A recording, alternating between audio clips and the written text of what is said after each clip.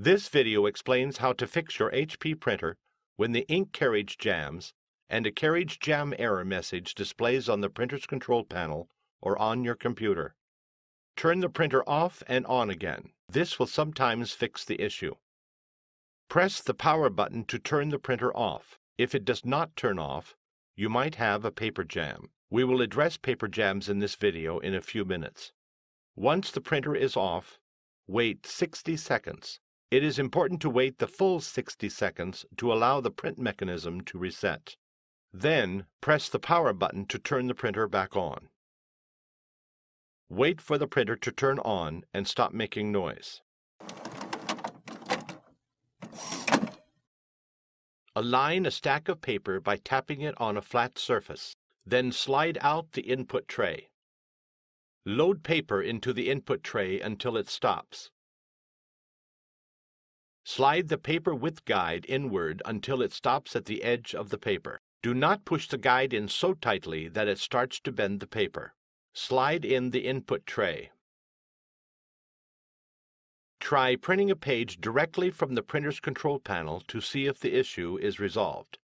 On the control panel, press the right arrow to display additional options. Touch Setup. Then touch Tools. Touch Printer Status Report. If the page prints successfully, the issue is resolved. You can resume printing as normal. If the page does not print, go on to the next step. A paper jam might cause your carriage jam. In this step, we'll fix this problem. Begin by removing any loose paper from the input tray. Grasp any jammed whole sheets of paper in the paper tray with both hands to avoid tearing, and then pull the paper toward you to remove it. Remove the paper as carefully as possible. Use a flashlight to check for any torn pieces of paper. If any torn pieces remain inside, more paper jams are likely to occur. Press the power button to turn off the printer. In some cases, it might not turn off. Whether or not the printer turns off, in the next step you need to unplug the printer. Turn to the back of the printer. If present, remove the USB cable from the printer. Unplug the power cord. Return to the front. Open the cartridge access door. Check the cartridge access area for jammed paper. If you see any paper, remove it from the printer. You might see some excess ink on the paper as you pull it out of the printer. This is normal. Use a flashlight to thoroughly search the area to find all small scraps of paper. If any torn pieces of paper remain inside the printer, more paper jams are likely to occur. Now let's check inside the cleanout door for any jams. Locate the cleanout door handle near the back of the printer. Grasp the handle and pull the cleanout door up and out to remove it from the printer. Check the cleanout area for jammed paper. If you see any paper, remove it by pulling evenly with both hands to avoid tearing. Check the paper feed path for torn pieces of paper that might remain inside the printer. Use a flashlight to thoroughly search the area to find all small scraps of paper. If any torn pieces of paper remain inside the printer, more paper jams are likely to occur.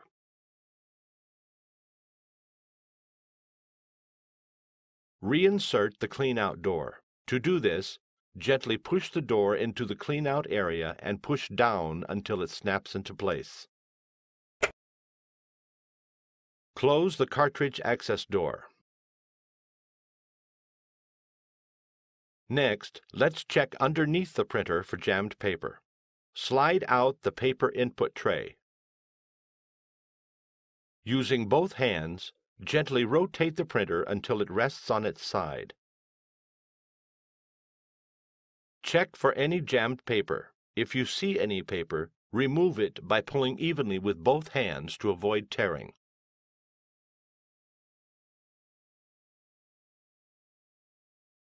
Also check underneath the printer for torn pieces of paper that might remain inside the printer. Use a flashlight to thoroughly search the area to find all small scraps of paper. If any torn pieces of paper remain inside the printer, more paper jams are likely to occur. Using both hands, gently rotate the printer and return it to its original position. Slide in the paper input tray. Turn to the back. Reconnect the power cord. Return to the front. If the printer does not automatically turn on, press the power button to turn on the printer. Align a stack of paper by tapping it on a flat surface, then slide out the input tray. Load paper into the input tray until it stops. Slide the paper width guide inward until it stops at the edge of the paper. Do not push the guide in so tightly that it starts to bend the paper. Slide in the input tray. Try printing a page directly from the printer's control panel to see if the issue is resolved. On the control panel, press the right arrow to display additional options. Touch Setup. Then touch Tools. Touch Printer Status Report. If the page prints successfully, the issue is resolved. You can reconnect the USB cable and resume printing as normal. If the page does not print, go on to the next step. Use the following steps to make sure the carriage can move freely. The printer must still be on for these steps to work. Open the cartridge access door so that you can view the carriage. The carriage will move into the access area. Turn to the back of the printer. While the printer is still on, disconnect the power cord from the printer. Then disconnect the other end of the power cord from its power source. Return to the front. Look inside the printer and check for obstructions around the carriage that could prevent it from moving. Use a flashlight for proper viewing. Remove any obstructions that are found. Check the rollers and wheels for torn pieces of paper that might remain inside the printer. If pieces of paper remain inside the printer, more jams are likely to occur. Reach into the cartridge access area and then manually move the carriage. Remove any obstructions that are found while moving the carriage. Ensure the carriage moves freely from all the way to the left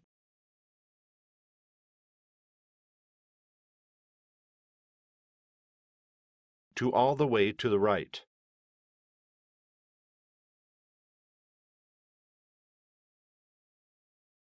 Once all obstructions are removed and the carriage can move the full width of the carriage path, close the cartridge access door.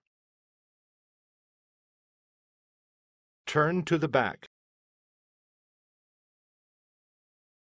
Reconnect the power cord into its power source. Then reconnect the other end of the power cord into the printer. Return to the front. If the printer does not automatically turn on, press the power button to turn on the printer. Try printing a page directly from the printer's control panel to see if the issue is resolved. On the control panel, press the right arrow to display additional options. Touch Setup. Then touch Tools. Touch Printer Status Report. If the page prints successfully, the issue is resolved. You can reconnect the USB cable and resume printing as normal. If the page does not print, go on to the next step.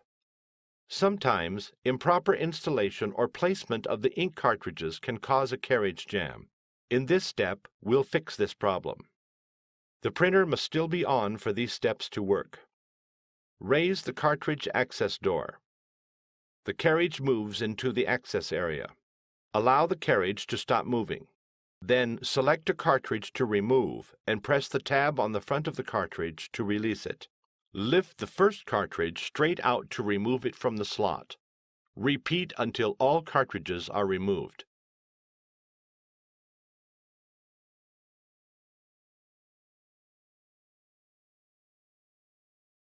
When handling the cartridges, be aware of the electrical contacts and ink port. Be careful not to touch the contacts or port, because touching these can cause clogs, ink failure, and poor electrical connections.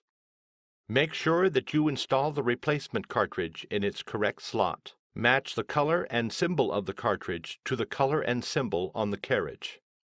Next, reinstall the cartridges. Holding the cartridge by its sides, slide it directly into the correct open slot. Push the cartridge all the way in until it latches into place. Repeat reinstallation for all cartridges.